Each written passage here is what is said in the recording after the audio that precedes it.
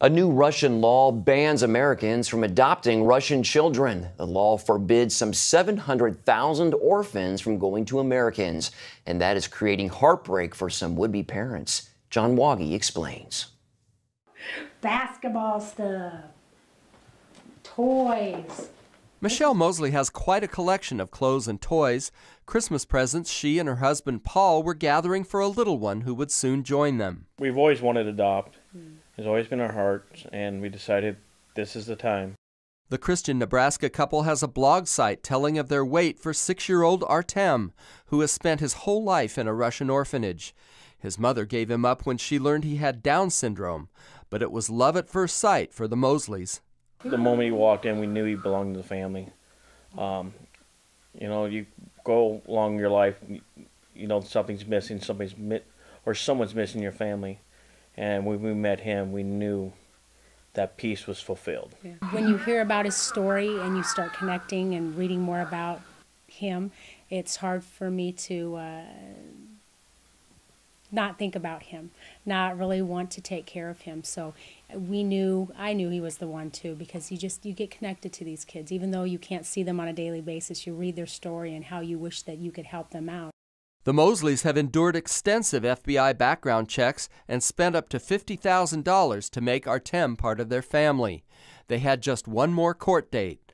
Then the Russian parliament passed a law in December banning U.S.-Russian adoptions, and President Vladimir Putin signed it, leaving the Mosleys in limbo. When the law passed, it was hard to tell my daughters that we might not get him because we've been preparing a whole year to have him. And so then to have to tell them that we might not get him because of politics, that's the tough thing to break to anybody. You know, that we have no control over this and it's just retaliation and the innocent suffer. The Mosleys say they will work for years if need be to get Artem, even though they're greatly saddened by the Russian law. You can't stop loving him. You know, once you meet him and get to know him, you can't just make my heart and my mind just stop forgetting about him. So we'll wait. You can't make me forget about him. If it's 5, if it's 10 years, we'll get him then. The Mosleys hope that since they registered for Artem before January 1st, the Russians will still approve their adoption. In the meantime, they wait for a court date to determine the next step. John Waggy, CBN News. And for more on this, George Thomas recently spoke with Sergey Rakhuba. He's president of Russian Ministries. The group aids orphanage workers in Russia. Take a look. Can you tell us why Russia passed this law specifically preventing Americans from adopting Russian children?